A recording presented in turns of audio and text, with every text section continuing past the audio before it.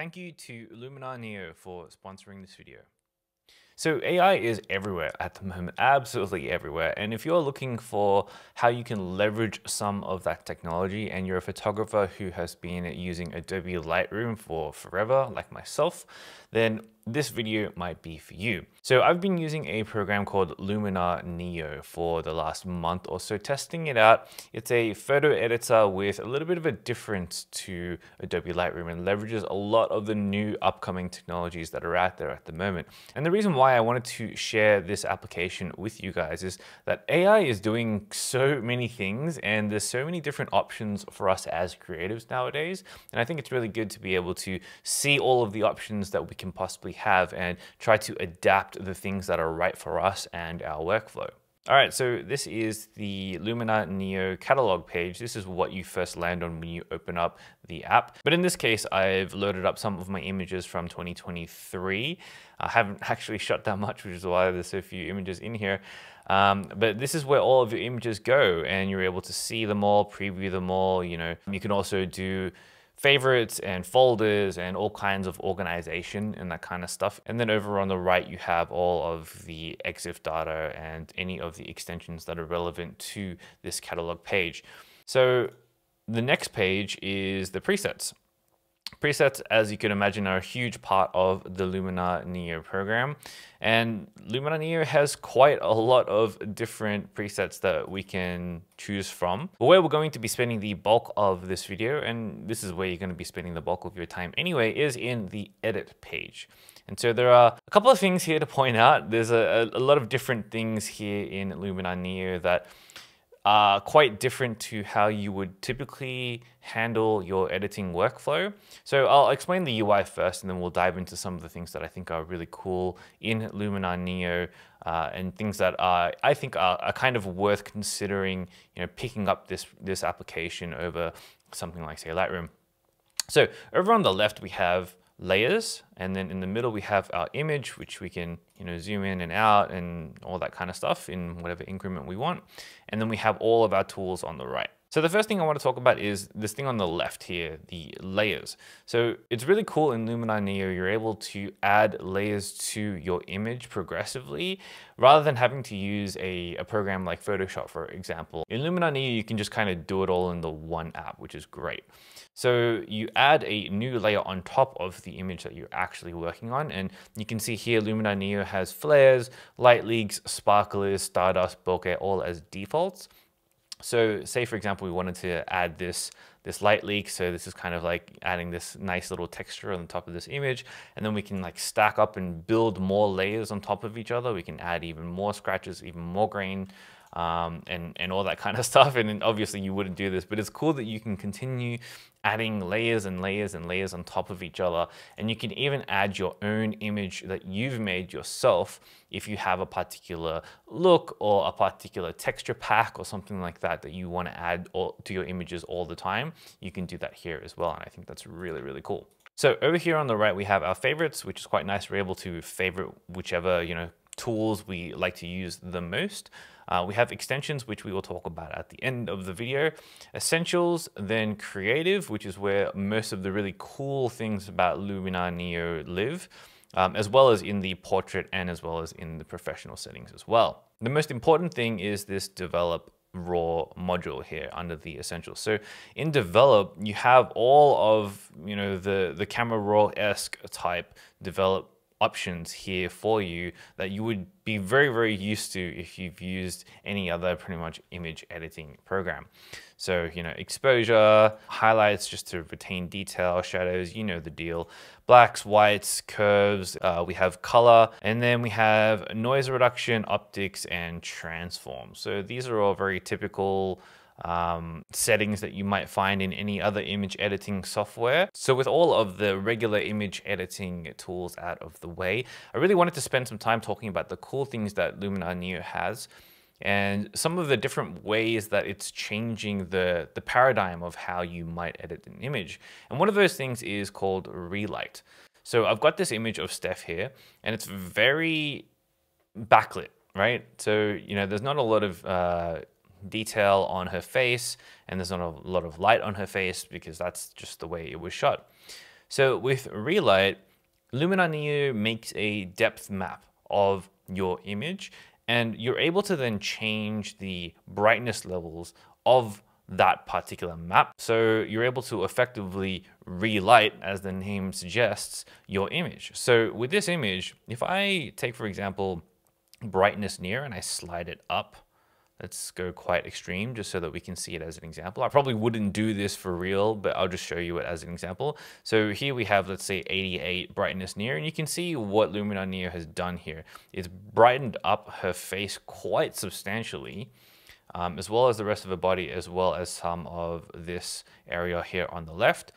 And then you can also change where the far and close point is to the image. So if I change the depth slider here as well, and just play around with how far and how close this function might operate on, it could look like this.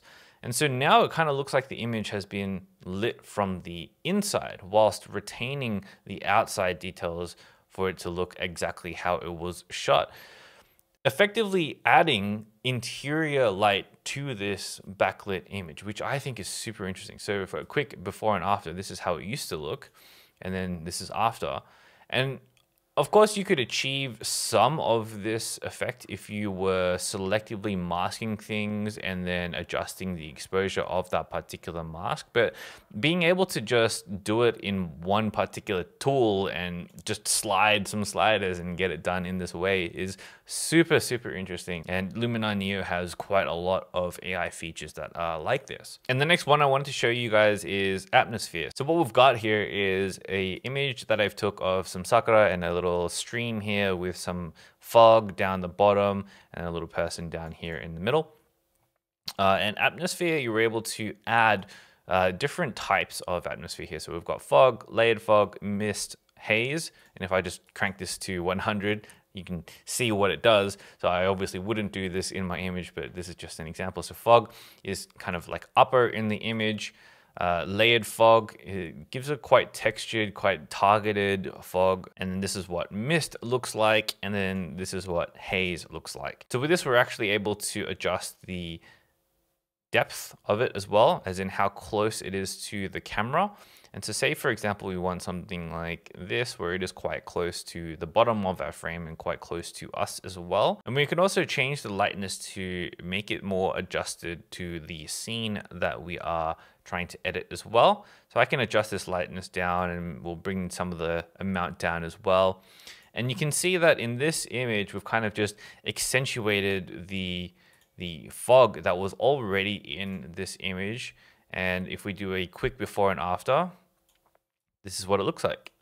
So it's super cool and very easy to do, very quick to do as well. Now, AI aside, Luminar Neo also has some other features that are different to other image editing programs that may or may not speed up your workflow tremendously depending on what you like to do with your edits. And one of those things for me is glow. So here I've got an image, a street photography image that I just took of Omaide Yokucho in Tokyo here. And one of the things I wanted to show you guys is glow. So I was a huge fan of the autumn effect. And previously, for me, I could only achieve this look in Photoshop, doing it manually every single time. The autumn effect is not the same as doing minus clarity and getting a little bit of a glow. But in Luminar Neo, you can actually just do it straight off the bat, which is amazing. So we've got these two autumn effect options here, and I can just quickly select that and then slide the amount. And you can see here that the image is starting to get really blown out with the halation and starting to get quite misty with the halation as well. So we can change the different glow modes to say autumn effect soft, and it gets immensely soft. And this is the regular glow, and this is soft focus as well. And so for me in my workflow, I actually do make my images a little bit soft, but quite textured at the same time, but I do enjoy that glowy kind of look. So for me, you know, something like this, and then going into the advanced settings and adjusting the softness just a little bit, and then adjusting the brightness of the halation a little bit as well, is quite a nice way for me to just do the halation in post rather than having to use a pro mist filter, for example. And then, that's quite a destructive way of shooting, because your images are always going to be glowy, and that they're not going to be as sharp as they could be. Whereas if you just do that in post, you're able to retain your original sharpness values as well. So a quick before and after. So this is the after, this is the before, this is the after, this is the before. And if we say go to, I don't know, Audit Effect Soft, and we tone down this effect, so say I drag the softness down, bring the brightness up just a little bit and the amount down as well, you can start to see that this almost has quite a filmic quality to it. So this is the after, and this is the before, after, and before. I think it's just really cool to be able to just do this in the app, and for it to look a very specific way that's quite different to how other people edit as well. Now, just to add to this image, we have film grain as well down here, and that is just adding a little bit of grain to this image, and we can add some amounts, increase some size, increase the roughness of that, and we can start to get quite a textured, quite filmic look to this image. Now, some of the other cool things about Luminar Neo is that they're always working on different extensions to increase the ability and the capability of the app, which I think is really, really cool. So in Luminar Neo, they currently have this many extensions for their applications. So HDR merge, noiseless AI, upscale AI, background removal, and all these kind of things. So I wanted to show you guys the noiseless AI feature that we've got going on here. So I've got this image of Steph, and it's shot at ISO 16000 on the Sony ZV-E1. And 16,000 is a very high ISO to shoot at, obviously. And if we zoom in and pixel peep a little bit here, we have a lot of grain here in the image. It is a little bit soft on her face as well, but we can use noiseless AI to fix that all up. So over here on noiseless AI, Luminar Neo will automatically analyze the image and then provide a suggestion for which one of the three settings to use. I personally find high is a little bit too much and middle is a little bit too much sometimes. So in this instance, we'll just go with low, and it will go and process and do the things, and it will come back with this. So this is quite a lot better in terms of the background grain that we had before. So this is the after, and this is the before, after, before, after, before. And if we just zoom in even more on, like, let's say this kind of area, this is the before, and this is after, before, after, before, after. Not bad, especially for the low adjustment. This tool can do quite a lot more when it comes to removing the noise, but I prefer to go for a more, I guess, soft approach when it comes to noise adjustment. But I think this is really nice. I will increase the sharpness just a little bit to get some of the detail on Steph's face back, and increase some of the detail here as well. And if we zoom out back to 100, this is the after, and this is the before, this is the after, and this is the before. Pretty good result in my opinion. You may or may not be able to see this through the YouTube compression, but to my eyes, noiseless AI does quite a good job. The last feature that I wanted to talk about with Luminar Neo is Upscale AI. And Upscale AI is a AI take on upscaling your images. So we'll take this image that we used again of Steph, because it is shot on the ZV-E1.